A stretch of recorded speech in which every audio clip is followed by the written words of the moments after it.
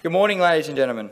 I'll begin by showing my appreciation to the organisers of LambEx 2018, my sponsor, Mark Flag Livestock and Property at Brellan in New South Wales, and in particular Young Guns sponsors NAB Agribusiness and White Suffolk.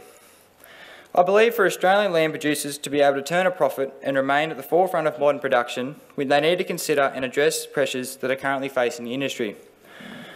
I believe they are increased consumer scrutiny of food production, the need to maintain transparency and traceability of Australian produced lamb, the current change from quantity-based pricing to quality-based pricing, and the decline in the uptake of lamb production by young people, contributing to an ageing producer base. It is paramount that producers are able to ensure the negative impacts of these pressures on their operation are minimised. What producers can do to lessen these impacts is to adopt new technology that assists with management and marketing. Now, adopting new technologies does bring challenges.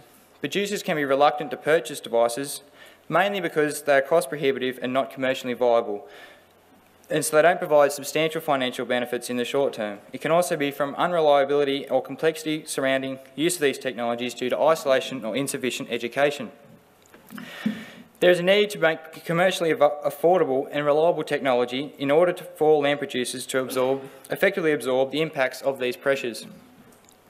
This is a key opportunity in the Australian lamb industry for people already in the industry or people looking to start careers in the industry, particularly young people, and to bring widespread improvement. The strong domestic and export markets for Australian produced lamb have brought the need to change from quantity, live weight, for example, to quality. When quality, e.g. eye muscle area, when selling for abattoirs. To capitalise on quality pricing schemes, producers would need to make use of on-farm objective measurement tools that provide accurate, unbiased data. Now, this is apparent to producers who have already begun incorporating the likes of X-rays and 3D imaging to measure the carcass traits of live animals. Greater efficiency of production can be achieved as animals can be sold exactly when they meet their target market specifications. Better compliance to price grids in abattoirs is enabled, resulting in additional premiums for carcass quality with the likes of fat and muscling requirements. The development of commercially available devices and improving accuracy and image quality is providing industry innovators with opportunities to either contract their services to producers or have a role in further developing this technology. A more educated consumer base has demanded producers uphold a level of transparency and traceability to satisfy consumers who may desire a paddock-to-plate story and ethically produced lamb. As an industry, we need to uphold the clean, green image we currently have in the domestic and international consumer's eye, which is under threat from animal welfare groups at home and abroad.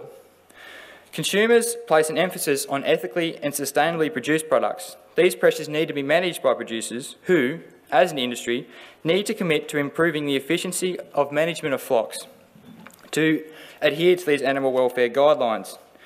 An option for producers is electronic identification devices. These devices, which are an ear tag, provide each animal an individual identification number and allow management of individual animals rather than a whole mob. The animals can be traced from the farm gate to feedlots, to sale yards, to abattoirs, which has already been legislated in Victoria.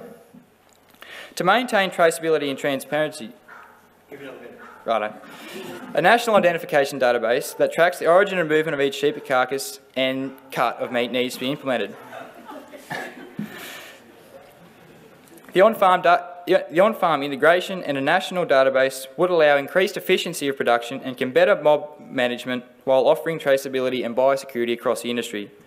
These devices improve carcass quality of lambs in that their growth and performance can be monitored weekly and monthly.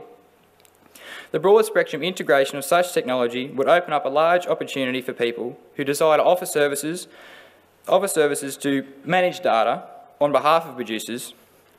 Furthermore, development of additional technologies that can piggyback or be integrated into collecting, managing or storing data, like Bluetooth tags or for use in lambs and automated sheep handlers with tag readers and Bluetooth weigh scales, is creating opportunities. We need to attract innovative young minds to the industry to lower the average age of Australian primary producers and promote industry proactivity. This is achieved with new technological integration into production. Producers using technology to assist management and marketing, and who are generally more innovative, will make careers in our industry more appealing to young people who desire to be part of this now booming industry. Thank you.